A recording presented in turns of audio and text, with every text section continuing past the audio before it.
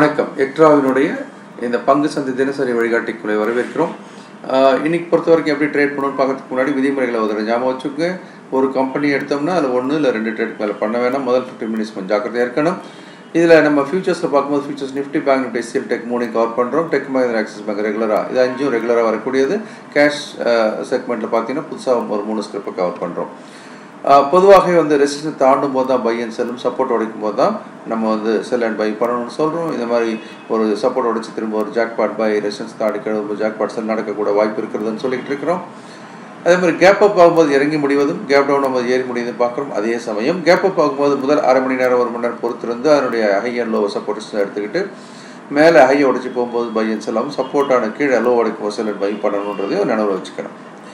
முக்கியமான விதிமுறைகள் அப்படின்னு சொல்லும்போது, சக்திக்கு மீறி பொசிஷன் எடுக்க மாட்டேன், வாய்ப்பு வரும்போது மட்டுமே ட்ரேடில் ஈடுபடுவேன், கண்ணில் பார்த்த லாபத்தை கணக்கில் எடுப்பேன். குறிப்பாக 10ல் 3 தவறானாலும் ஏற்றுக்கொள்ளக்கூடிய மனப்பான்மை வேணும். அப்போ தான் அடுத்த ட்ரேட் நம்ம பண்ண முடியும். இன்றைக்கி நிஃப்டியை பொறுத்த வரைக்கும் அப்படின்னு பார்த்தீங்கன்னாக்கா 16,220 ரெசிஸ்டன்ஸ் ஆகவும் கீழே 16,170 சப்போர்ட்டாக கொடுத்துருந்தோம். என்ன நடந்திருக்கு அப்படின்றத பார்க்கலாம். மேலே அப்படின்னு பார்த்தீங்கன்னா 16,283 தாண்டி, அதாவது இங்கே நம்ம கொடுத்துருக்குது இந்த எல்லை தான் 16,220 ஒரு கேப் அப். இது இப்போ ஒரு கேப் அப் ஆகும்போது முதல் அரை மணி நேரம் 1 மணி நேரம் வெயிட் பண்ணுங்கன்னு சொல்கிறோம். சரி, ½ அன் ஹவர் இல்லை 15 மினிட்ஸ் கேண்டில்ஸ், ½ அன் ஹவர் 3/4 மணி நேரம் தாண்டும் போது இந்த ஹையை உடைக்கும் போது நம்ம இந்த இடத்துல 16,280 வாங்குவராக இருந்திருந்தால் முதல் ஏற்றம், அப்புறம் ஒரு ரீட்ரேஸ்மெண்ட், ரெண்டாவது ஏற்றத்துடைய உச்சம் அப்படின்னு பார்க்கும்போது 11,350, கிட்டத்தட்ட பார்த்தீங்கன்னா ஒரு 70 புள்ளிகள் ஏற்றம். ஸோ இதில் நம்ம கொஞ்சம் பாதி பிடிச்சிருந்தா கூட ஒரு நல்ல லாபமாக அமைந்திருக்கும். அடுத்து பேங்க் நிஃப்டி, ஃபியூச்சர்ஸ் பேங்க் நிஃப்டியில் சப்போர்ட் 28,020, ரெசிஸ்டன்ஸ் 28,130 கொடுத்துருக்குறோம்.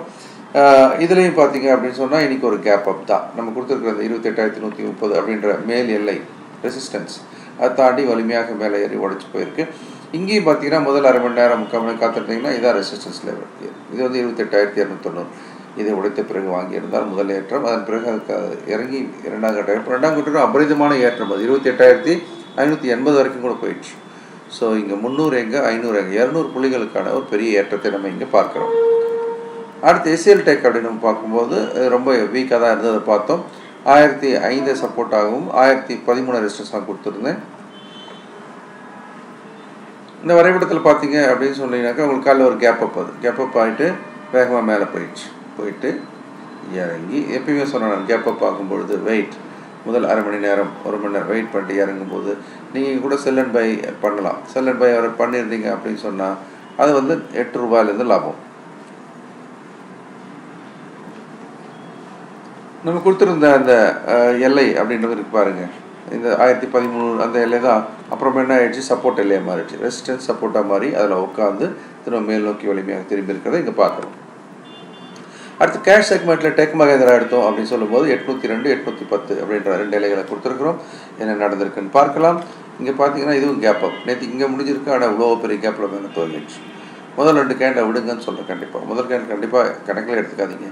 ரெண்டாவது கேண்டில் கவனிக்க ஆரம்பிக்கும் பொழுது உங்களுக்கு சப்போர்ட் உடைக்கப்படுகிறது, இறங்க ஆரம்பிக்கிறது.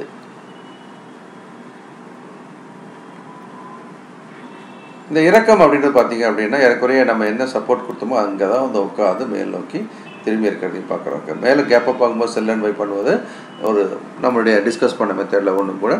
சப்போர்ட் எடுத்து மேலே போகும்போதும் ஒரு வழிமுறை தான். அது கொஞ்சம் சிறப்பாக பண்ண திறமை இருப்பவர்கள் மட்டுமே பண்ண முடியுன்றது ஞாபகம் வச்சுக்கோங்க.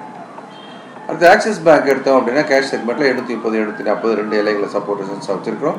இந்த இடத்துல நம்ம ரெசிஸ்டன்ஸான 740 உடைத்து உட்கார்ந்து ஏறி அப்படின்னு சொல்லும்போது நிறைய டைம் கொடுத்துருக்கு உங்களுக்கு பை பண்ணுறது.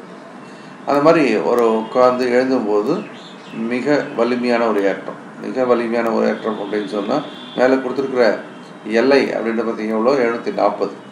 இது பார்த்தீங்க அப்படின்னு சொன்னால் அந்த 740 அப்படின்ற எல்லை கொடுத்துருக்கோம் இல்லையா, 740 தாண்டி மேலே எவ்வளோ தூரம் கடன்னு மேலே போயிட்டு 748, 449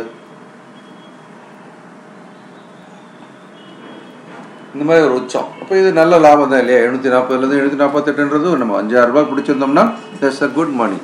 ஸோ அதை நமக்கு ஆக்சிஸ் பேங்க் கொடுத்துருக்குது.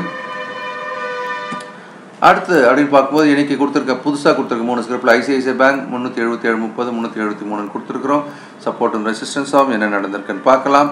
அது அழகாக நம்ம கொடுத்துருக்கு 377 தான். உடச்சி மேலே ஏற ஆரம்பித்து ஏறி 389 எங்கேயோ போயாச்சு. ஒரே நாளில் 2%, 3% ஏற்றம்ன்றது மிகப்பெரிய விஷயம். 2.5% ஏற்றம். ஐசிஐசிஐ பேங்க் வந்து மிகப்பெரிய ஏற்றத்தை இங்கே கொடுத்துருக்கிறத பார்க்குறோம். அடுத்து ஜேஎஸ்டபிள்யூ ஸ்டீல், இதை பார்த்தோம் அப்படின்னு சொன்னால் 290 சப்போர்ட்டாகவும் 293.60 ரெசிஸ்டன்ஸாக கொடுத்துருந்தோம். இதில் என்ன நடந்திருக்குன்னு பார்க்கலாம்.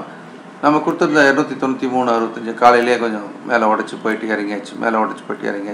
அப்புறம் இறங்கி வரும்போது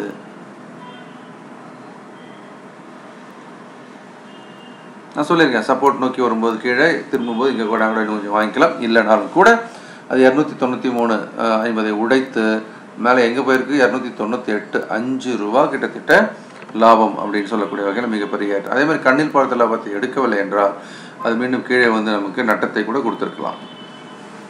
இதில் கடைசியாக பார்க்குறது M&M ஃபைனான்ஸ். இது 447.60 442.30 கொடுத்துருக்குறோம். இதில் எப்படி நம்ம ட்ரேட் பண்ணலான்னு பார்க்கலாம்.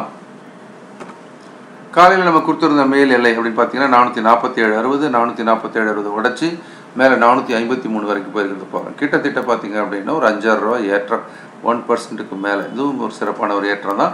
அதே மாதிரி சப்போர்ட் எல்லையான 442 உடச்சி கூட மிக வலிமையாக இறங்கி பார்த்தீங்கன்னா குறைஞ்சபட்ச புள்ளியாக அது எப்படி 436 அது வரைக்கும் வந்தாச்சு. 436.55. இப்போ மேலே பை அண்ட் செல்லையும் ஒரு வாய்ப்பு, கீழே செல் அண்ட் பைலையும் ஒரு வாய்ப்பு.